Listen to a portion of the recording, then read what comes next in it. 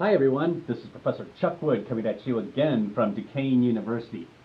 We're discussing interview questions that you might run across in your security interviews. Today we'll be talking about the disaster recovery interview questions that you might run into. Okay, the first question is when are the incident response plans and disaster recovery plans developed? And the answer is before you start opening up your site on a network.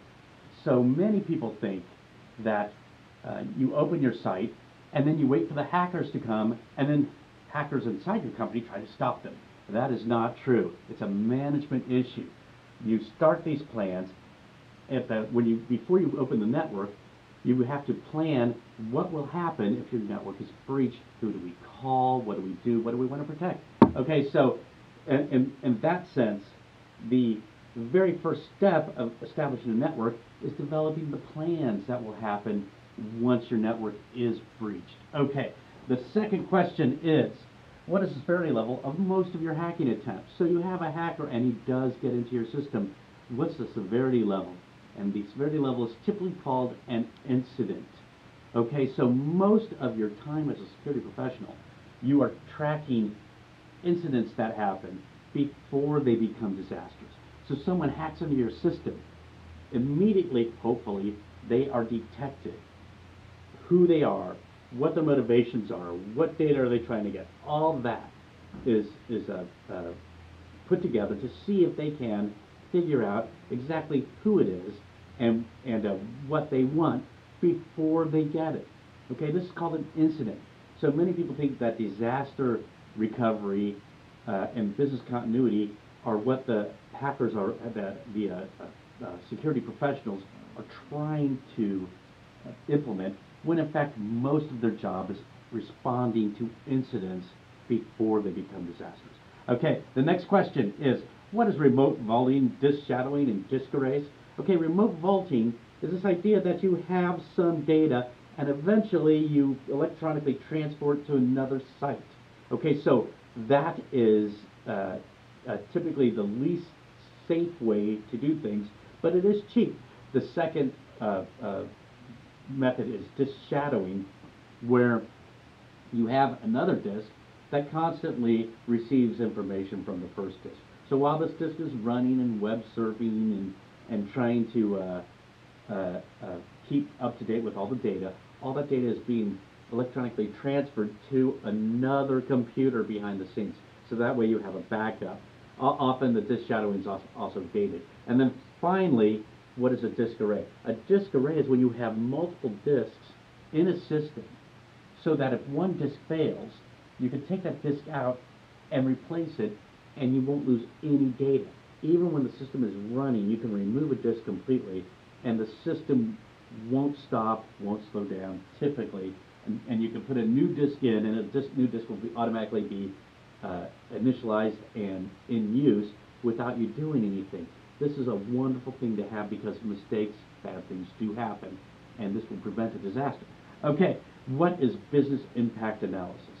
Okay, business impact analysis is the idea that you don't want to secure everything. I know that sounds odd, but you don't want to. You can't. If you had $1 billion ready for security, you probably still would run out of money.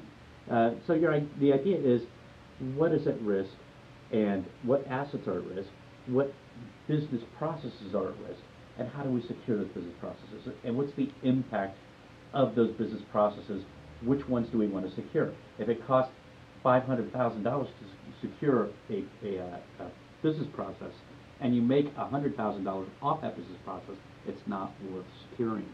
So you're going to just accept that you have to get hacked on certain systems, or you're more likely to get hacked, because it's not worth the cost of securing. And believe it or not, that's a hard decision to make, but that is the way you should be managing the system. Okay, and then finally, what's the difference between cold, hot, and warm sites? A hot site is day-to-day exact duplication of what you have in your production environment. So if you go to work every day and something happens to your work environment, you could go to work in a new place and it'd be up and running from that morning you leave your office and go to your other site that afternoon, and you'll have an identical work environment. So this is called a hot site. They're kind of expensive to set up because they're ready 24/7 for you to move in.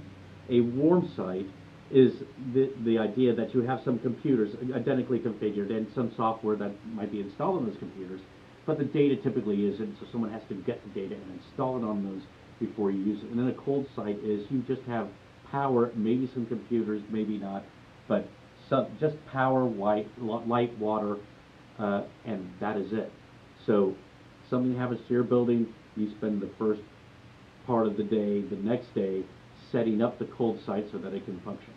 Okay, so which site do you use depends on how much money you have and how much money is at risk if you have a discontinuity in operations. So the whole point of disaster recovery and business continuity planning is to keep the business running at a reasonable cost. Okay, so anyway, that's it for this set of interview questions. Thanks for coming, and don't forget to subscribe to my site. Also, we have some Amazon books available on this topic coming out or already available. So go check out my books on Amazon. Thanks. The link's below. Bye.